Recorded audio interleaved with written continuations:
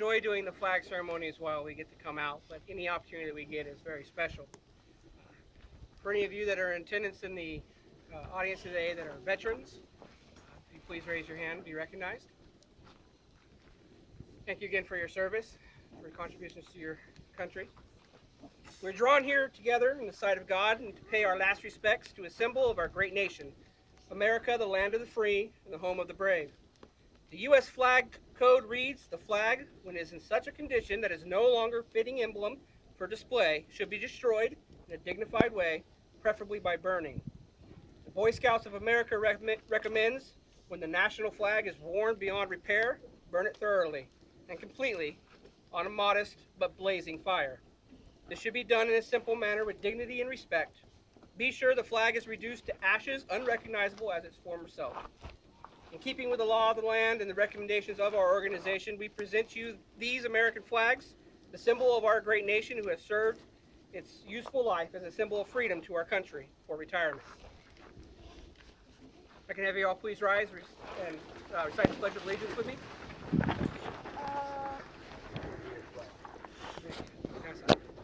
I pledge allegiance to the flag of the United States of America and to the republic for which it stands, one nation, under God, indivisible, with liberty and justice for all.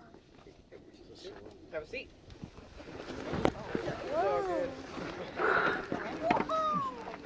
If that fire is to come in deep over the bowl right now, it'll I'm really giving them to the trail to the cigarette. Okay, so I wanted to do a special ceremony tonight, something that we have not yet done as a troop. I've done it in the past, but this is called the Voice of the Flag.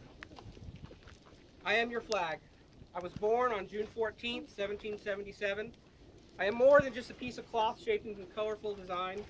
I'm a silent sentinel of freedom for the greatest sovereign nation on earth. I am the inspiration for which American patriots gave their lives and fortunes. I am the emblem of America.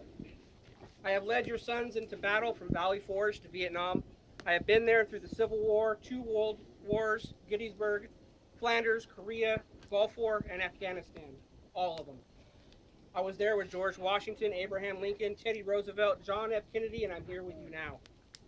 I have flown through peace and war, through strife and prosperity, and amidst it all, I have always been respected.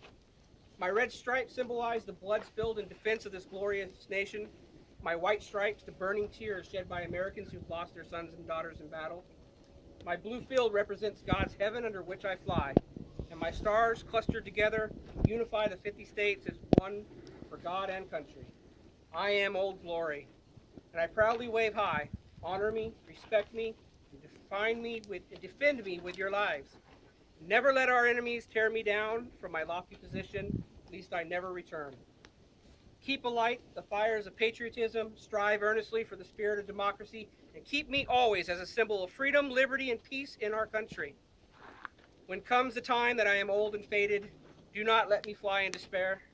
Rather, retire me from my duties only to replace me with a new flag so that I may continue to symbolize our country. Prepare to retire the colors. Forward march.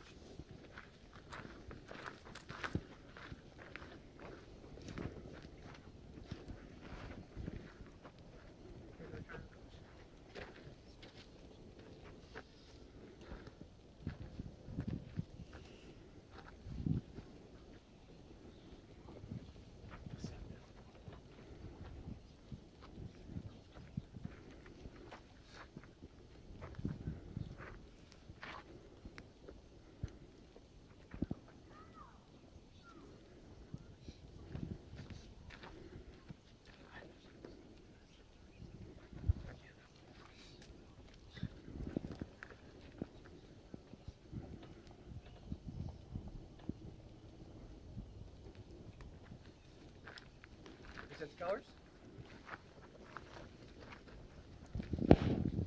As you can see, this banner of freedom before you is worn, tattered, and soiled from usage and age. Her broad stripes no longer a fiery red and a pure white, but faded and worn out. The stars and blue background are no longer vivid reminders of our blue skies and our great land, of the purity, vigilance, and justice she should represent. She has flown proudly over the years and has done her job well. But now she must be replaced with a new flag to proudly represent this nation of ours. Retire the colors.